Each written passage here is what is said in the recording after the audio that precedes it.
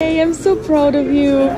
I spoke to some teachers and they were all raving about her and how what a wonderful person and what a wonderful student she is, and you make me so proud. The types of students that you come to work for, we come to work for them all, but some students just make it a lot funner to be in class, and Vivienne's the type of student, before I even finish asking a question, the enthusiasm in her body just shoots straight up into the air.